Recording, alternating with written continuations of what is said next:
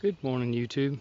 I just picked up a Powerhorse 2000 watt portable generator and wanted to have it for an emergency to charge up my Chevy Bolt.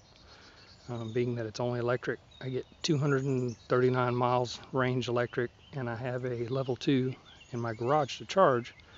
But if the power's ever out in there, I do have a emergency connection in the house for the battery bank for the solar, but just to have the generator as a backup.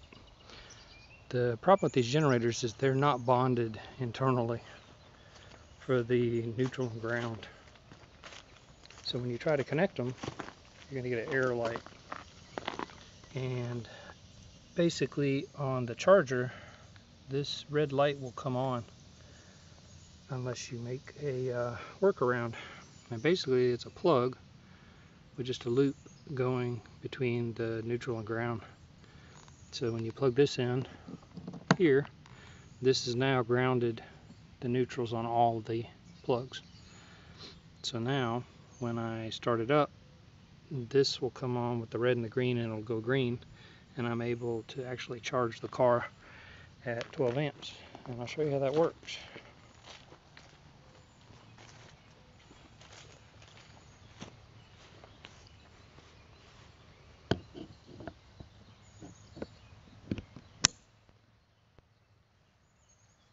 Basically, when I start it up, I let the generator idle down after about a minute or so, and then I'll hook up the charger and you'll hear it kick up when the loads kick in on the car.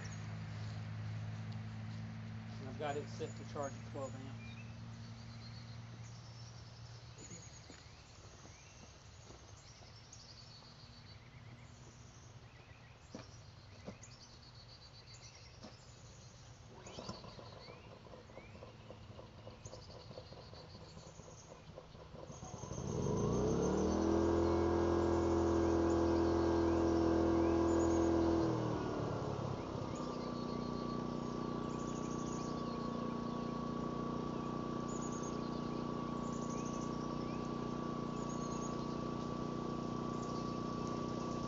The green light's on the charger,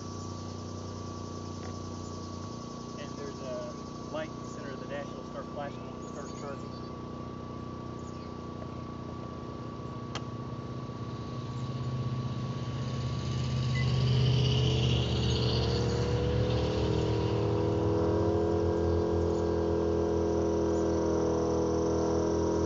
There, the idle just kicked up once the load kicked in.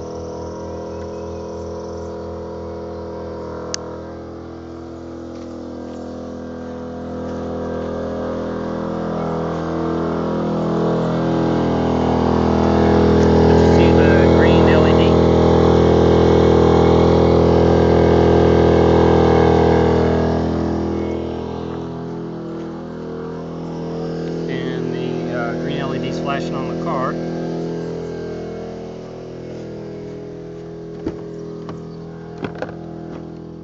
And you should see charging.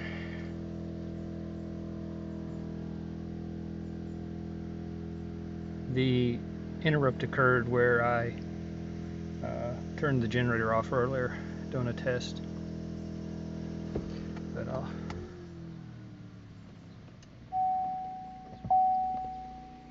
and I have the charging set to 12 amps.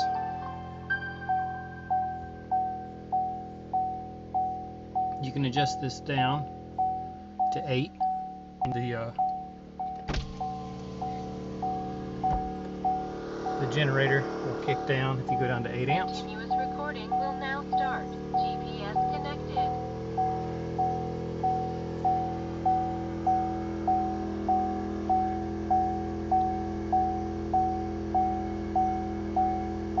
And it'll show charge port connected, and then